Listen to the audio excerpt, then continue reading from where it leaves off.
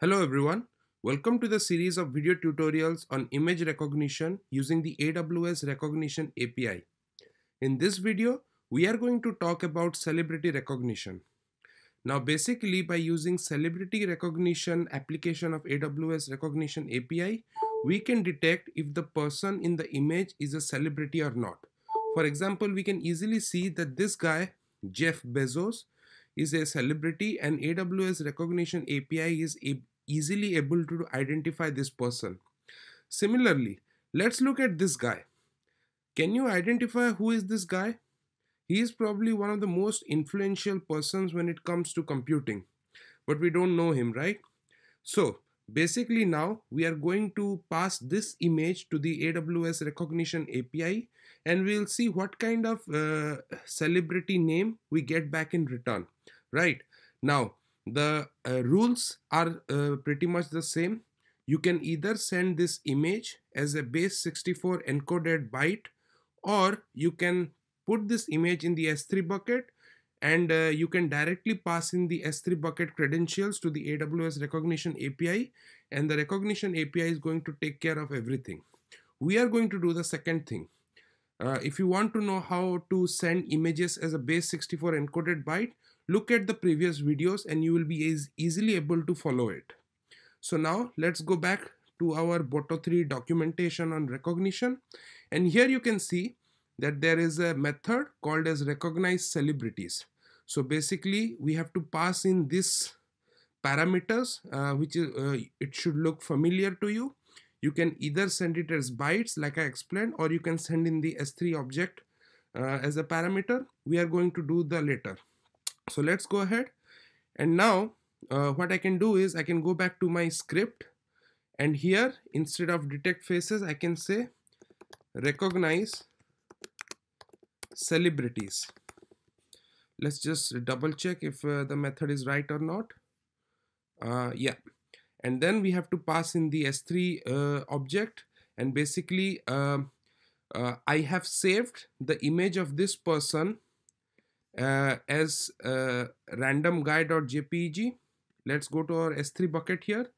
Here you can see I have something called as random guy.jpg. I'm gonna use this file. So now let me first put this file name random guy.jpg, and now let's look at the response. Let's run this thing. Alright, so basically the recognition API is returning us Linus Torvalds or Torvalds. I don't know how to pronounce it, but let's go ahead and check him up, right? Linus Torvalds is basically also known as the someone who invented Linux. So the principal developer of the Linux kernel, which became the kernel for many Linux distribution and operating systems such as Android and Chrome OS. So he's basically one of the most influential guys in the field of computing, like I have explained you earlier. But a lot of you might not know him, right? This is a way in which you can recognize celebrities easily by using this API, and therefore it is very useful. Now let's see what if there are more than one celebrities in the image. For example, here you can see in this photo, I think almost every one of you can recognize these two faces. He is Elon Musk and he is Mark Zuckerberg, and these are two really famous celebrities currently. And now let's go ahead and pass this image to our recognition API.